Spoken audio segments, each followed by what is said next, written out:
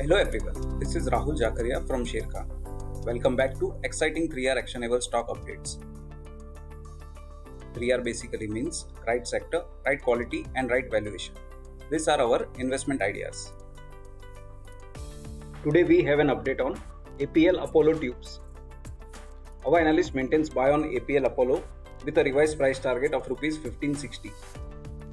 Rising application of structural steel tubes in government infrastructure projects, high-rise buildings, hospitals provide structural long-term growth opportunities for APL Apollo Tubes.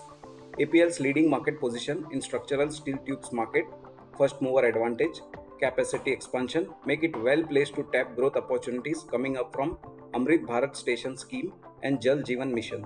Superior volume growth outlook of 31% CAGR over FY23 to FY25 estimates and higher margins led by rise in share of value-added products, MIC to 75% versus 56% in FY23 would drive a robust 52% PAT CAGR over FY23 to FY25 estimates, which is much higher than earnings CAGR of 33% seen over FY21 to FY23.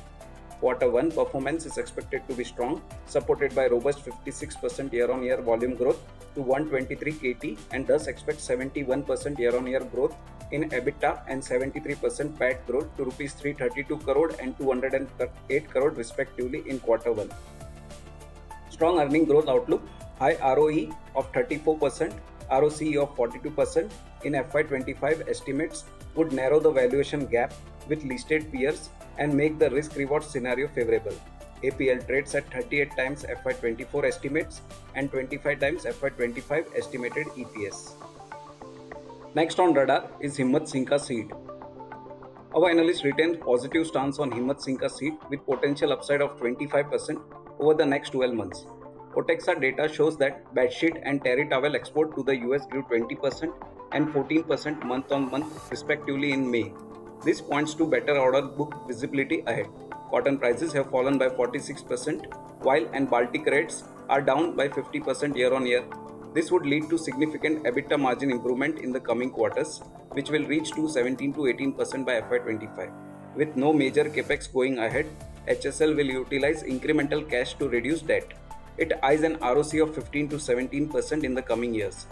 Stock continues to trade attractively at 9.4 times FY24 estimated earnings and 5.8 times its FY25 estimated earnings despite good run-up post our upgrade in May.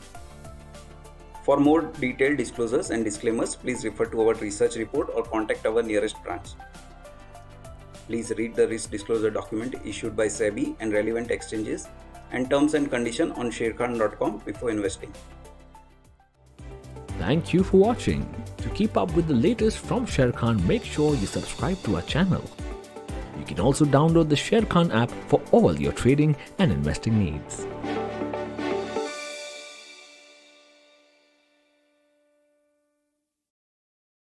Investment in securities market are subject to market risks. Read all the related documents carefully before investing.